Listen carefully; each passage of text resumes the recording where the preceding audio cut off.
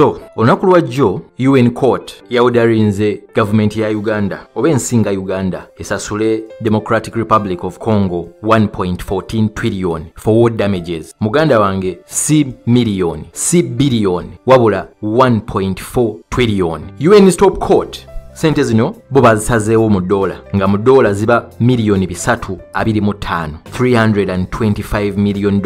Abantu abasinga mbadde ndaba nga mugamba Uganda omusango gwagisinze. Nedda baganda bange, Uganda omusango gwagisinga omwaka gwali 2005, omwaka gwali 2005 omusango gwe gwasinga Uganda, era nga batuwadde emyaka 5 okusasula sente zino. Naye kyenjagala otegeere nti nga tusasula sente zino omuwendo gwonna gavumenti gwenaaba negotiatinze ne gavumenti ya Congo nti mu installments 5 kooti zeesazeewo mwe tugenda okubasasulira 1.14 trillion ezo 325 million. Buli sente ze tutasasulire mu budde kooti eno yazitaddeko 6% interest buli mwaka. Bwe mutasasula mu budde mwezo installments buli zirwawo ziba zeeyongeramu 6% annual interest. Naye kugwe agamba nti kooti yasalidde Uganda omusango oba omusango gwatusinze. Nze njagadde kugamba nti omusango gwatusinga mu 2005. Naye okufuna ekintu kino okukinnyonnyoka obulungi mbadde njagala nkuddireyo byonna gye byatandikira. Kooti eno eyitibwa International Court of Justice. Omwaka gwali gwa 1998 gavumenti ya Uganda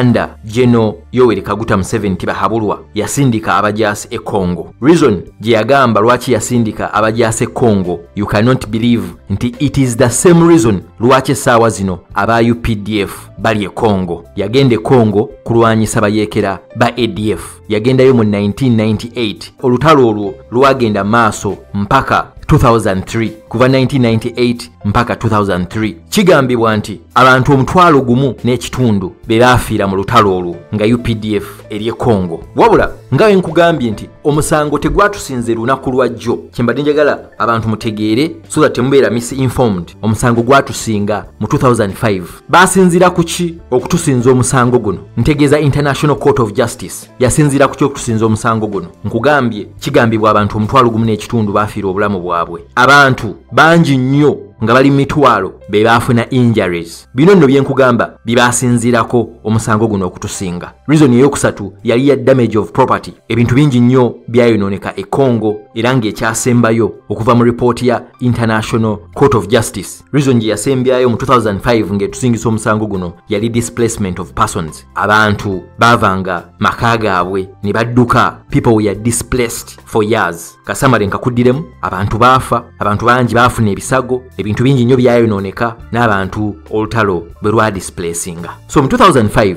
UN yayongerako ku ebyo bye nkugambye n'egamba nti Uganda was responsible of looting gold and diamond. Wenjogera ku Uganda mba ntegeeza amagye g'eggwanga General Yoweri Kaguta ge yasindikayo at that time. Nkugambye ebyaliwo naye kati nkugamba nga basala omusango ebintu ebirala bye bayongerako lwaki Uganda omusango gwali gugisinze. Bagamba nti amagye gaffe agali e Congo gali responsible okulutinga gold ne diamond. Era nga mwekyo bayongerako ne bagamba nti there was also unlawful exploitation of coffee, timber and other resources. Bagamba during that period between 1998 to 2001 Uganda yabba gold, yabba diamond, emwanyi, embaawo n'ebintu ebirala. Bwe bali balulinga omusango ogwo nga batusomedde ebikolobero by'amagye gaffe bye gaakola e Congo, kooti eyo yennyini eyakoze final judgment olunaku lwajjo, kooti yagamba nti Uganda yali erina okusasula Congo 23 billion US dollars. 23 billion US dollars. Ezo sente nyingi nnyo. Naye mukakwate nga bamaze okusala omusango ogwo, abantu bangi nkimanyi especially generation yaffe abasingulira ebintu bino were still very young mu 2005. Kooti yayongerako akakwate n'egamba nti Uganda erina okusasula sente zino naye tubawadde freedom oba tubawadde eddembe gavumenti ya Uganda ne Congo batuule bateese balabe engeri Uganda gyegenda okusasulamu sente ezo. Bagenda mu negotiations, Uganda yasigala nga eyapiiringa. Sente ezo zakendeezebwa ne ziva ku 23 billion ne zikka mpaka wansi mpaka ku 13 billion US dollars. Ne beyongera okunegotiatinga sente ne ziva ku 13 billion dollars ne zigenda ku 10 billion dollars. Ne beyongera okunegotiatinga mpaka sente we zaatuuse ku 4 billion US dollars. Congo negamba awe tukoma tetwongera kujjako yadde n'ekikumi. Kano muganda wange zezina apiiru zobadde owulira kuba Uganda bagigamba, gavumenti yaffe bagigamba nti ku biliyoni 4 tetwongerako kujjako wadde n'ekikumi. Ne baddayo mu kooti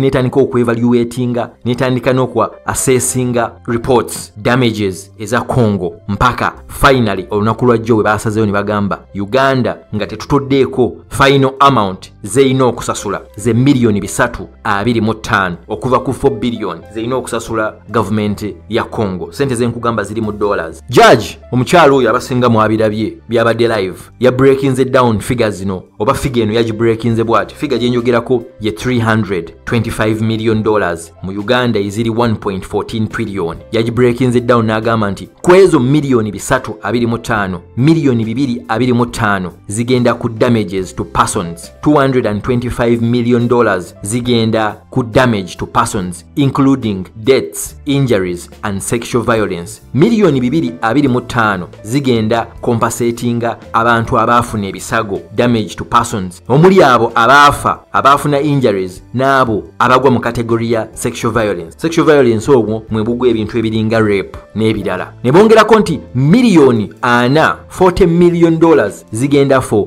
damage to property. Miliyoni 4 ku miliyoni 325 zo bagambye zigenda ku damage to property. Miliyoni 60 million dollars bagambye zigenda damage to natural resources. Damage to natural resources. Natural resources includes looting of coltan, a metallic oil used in phones and computers. A resource eyo bana Uganda oba amagye gaffe gye gabba because kati nsobola okukyogera kuba omusango gwatusinga. Buli materials zikozesebwa mu kola amasimu, materials zikozesebwa mu kola ne computer. Ne bagamba and other raw materials as well as deforestation and destruction of wildlife. Ngojeko okubba materials ezo emiti e Congo gyasalibwa, deforestation emiti gyasalibwa kubanga bagamba nti twabba embaawo, kitegeeza embaawo ziva miti ne destruction of wildlife. Of course ebibira bibanga birimu entalo, you destruct, you expect destruction of wildlife. Kati baganda bange kansuubire nti this is very clear, nkisummarizinze in a very clear way possible, in a very clear way possible. Nze nkikusummarizingidde naye nga kyembali njagala otegeere kuba mbadde nda abantu bangi nga bagamba omusango gwatusinze olunaku lwa Jonedda. Omusango gwatusinga mu 2005 olutalo lwatandika 1998 mpaka 2003 olutalo olwo General Museveni yaweereza amagye e Congo, yagamba kije gali yagenda okukolayo kulwanyisa ADF. Essaawa zino amagye gaffe kije gakola Congo kulwanyisa ADF. Ekisinga ekyennaku eri gwe Munnayuganda yenna mpulira nange ennaku gye mpulira essaawa zino nti amagye ago egaali galwane Congo, sente ezaali zikozesebwa zaali za muyu wa musolo. Nkikuddiremu, sente ezaakozesebwa e Congo ennyingi ennyo okuva 1998 mpaka 2003 ebyokulwanyisa ebifeedinga amagye. It is very expensive kuba olira luno nga bagamba they need 250 million I think per day. Naye gye emyaka gyonna sente ezaafandinga ngaaga amagye zaalinga sente za muyo wa musolo. Kaakati ng'omusango guno gwatusinga nti kituufu amagye gaffe gabba gold, gabba diamond, gabba embaawo ne resources endala, twandibadde bagumu ne tugamba Uganda government yabbe Congo nejja ne developinga ewaffe mu Uganda nga olaba nti abazungu edda during the colonial era bajjanga ne batwala natural resources zaffe. Ekyo buli omu akimanyi nga tukyali matwale g'abazungu, naye abazungu kye baatusingako ne olaba nga bali developed, abasinga babba nnyo resources za Africa naye ne bazitwalanga ne bakulaakulanya ewaabwe, bazitwalanga ne bakulaakulanya ensi zaabwe. Okitegera okubba si kulungi naye at least osobola okwekwasaako n'ogamba babbanga ne bajja ne bakulaakulanya. Naye kaakati kyengezaako okulaga mu luno olutalo nti ze baali bakozesa emyaka egyo zaali sente za muyu wa musolo. Ebintu ebagamba ebyabbibwe Congo unfortunately tebyajja ku developinga Uganda, wabula byakulaakulanya bantu kinnoomu abaali ab'obuvunaanyizibwa abaalukaddirwa ez'okubba personal wealth mu kusasula, ate Omunayuganda taxpayers money ze zigenda okusasula kubanga guno omusango si gwa muntu kinnoomu, because abantu abo tubadde tujjanga nga tubawulira abaali mu lukwe lwonna ababbanga embaawo, ababbanga gold, amannya gye gali, I will not mention names, naye temwawuliddeko quoting egamba nti gwe wabula kooti egamba Uganda kitegeeza gwe nange n'oli omulala taxpayers money ate era ffe tugenda okusasula olutalo luno ate nga ne bwe baali balwana ffe twafandinganga olutalo olwo ate ng'ebyabbibwayo eby'obugagga tebyajja mu ekonomi ya Uganda wabula byagaggawaza abantu kinnoomu. Naye nga kansuubire nti gwe abadde amanyi nti omusango gwatusinze jjo okitegedde kati nti omusango gwatusinga dda wabula emyaka gyonna zibadde negotiations kulaba nga ssente zisalibwako okuva ku $23 billion ezasooka otusalibwa mu 2005. Mbagala nnyo. Peace.